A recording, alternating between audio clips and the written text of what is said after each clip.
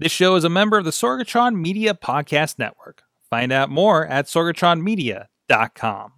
This show is brought to you by IndyWrestling.us. Check out IWC, RWA, and more. And listeners like you, support this show at patreon.com/Wrestling Mayhem Show.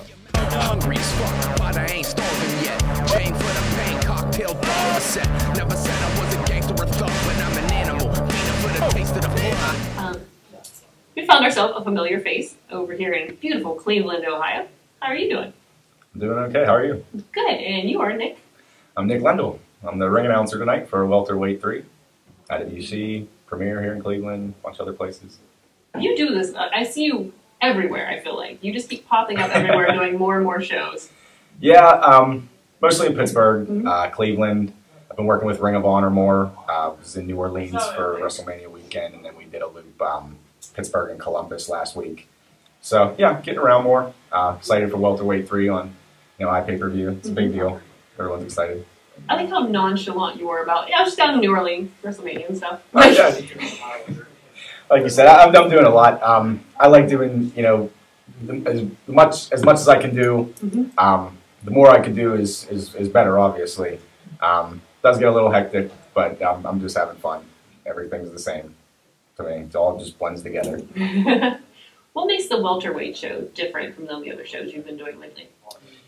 Well, obviously, the biggest thing that stands out from the welterweight shows are everybody here is under 185 pounds, which is a big deal. Obviously, in the last few years, WWE has revamped their cruiserweight division, which is wrestlers under 205 pounds. But a lot of the times when you watch Monday Night Raw, SmackDown, even Ring of Honor, a lot of their guys are, not that much bigger than the cruiserweights. I don't want to give anything away here, but Seth Rollins, who's a main eventer on Monday Night Raw every week, is 217 pounds. Oh, wow.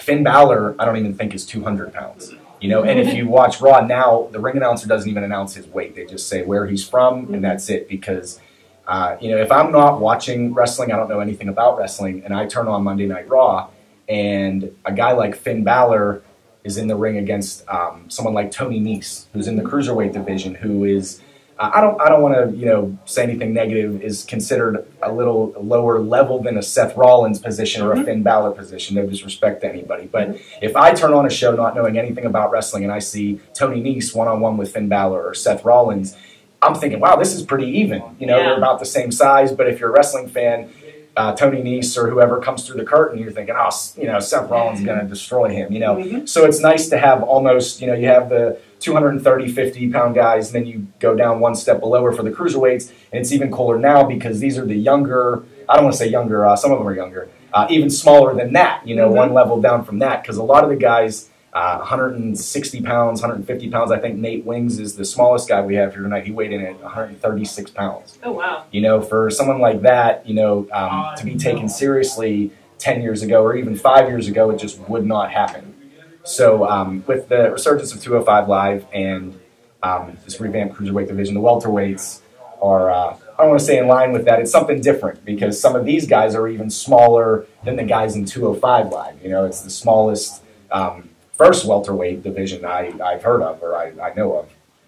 You get to see that obviously the ring action is much different. It's more in the air. It's more fast paced. Because I think when you have a lot of the big guys, absolutely, it's a much slower pace, and these are just like bam, bam the whole time. Yeah, and I think a lot of that has to do with the way the cruiserweight started in the 90s, 1996, 95ish. You saw Rey Mysterio come in, and obviously Rey Mysterio is smaller than 90% of the people he's facing, probably more than that. So if you see a guy like Kevin Nash, who's a big power guy, Rey Mysterio can't do those moves. So you need something to stand out. So I think that's where it started with the fast pace and the moves off the top rope and out of the ring.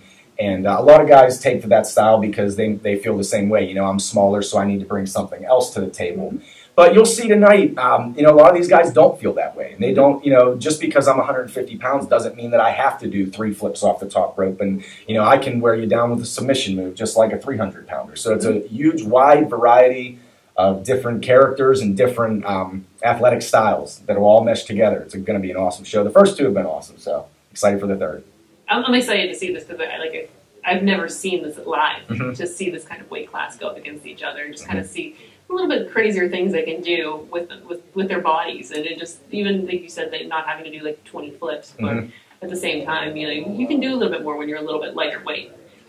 Yeah, you can throw your body around more. Yeah. And maybe you won't feel as bad the next day. Maybe you'll feel worse. I'm not sure.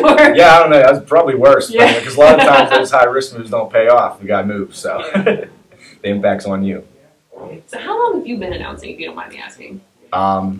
Just a little over 2 years. I started in 2016.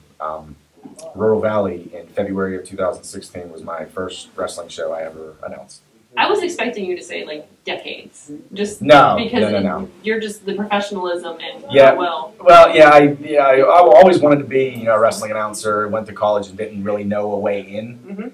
And I saw online that WWE was having, the first ever tour of their performance center. You would pay and you would go to visit the performance center, and obviously it was for fans. But me, thinking selfishly, I thought, you know what, if I can go in there and just maybe talk to somebody or So it turned out that a lot of people that were there got to do things. So, they had one guy hold up the belt for a championship match, and they had one guy as the bell ringer, and everything. So I asked if I could ring announce, So to me, that was it. Doing that was it, because I was in a WWE ring. I got to do it. And following that, I started getting, tweets from people that had, saw the footage or whatever. And then I got in contact with IWC, started working IWC, and from there started doing boxing shows, branched off. I worked at the Monster Factory for a little bit. Then I had a tryout with Ring of Honor this past July, and I've been working with them pretty consistently, as well as these shows in Cleveland every month with Welterweight and Premier. That's very cool. Like I said, it's in your professionalism. You're very good at this. Like you would think this is like second nature for you, and like you've been doing this forever. Thank you so much, Nick, for chatting. Absolutely, yeah. Thank you guys. Can we find you online? Yeah, search for me on Facebook. I don't do the Instagram thing. Twitter, just at Nick Lendl. Just my name. It's too much. Instagram, all that stuff. So I do Facebook. I do Twitter. Other than that, I stay pretty low key. Other than that, because it's a lot. Every weekend you're somewhere else. It's a lot to keep up with. Actually, now as soon as this interview's over, I have to tweet out a promotion for this event. So I haven't done that yet. So I'm sure Dabrowski will get on me for that. So. I'll be after you. Yeah. Well, thank you so much. Thank you.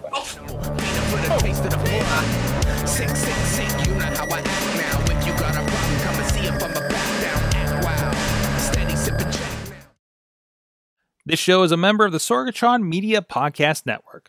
Find out more at sorgatronmedia.com.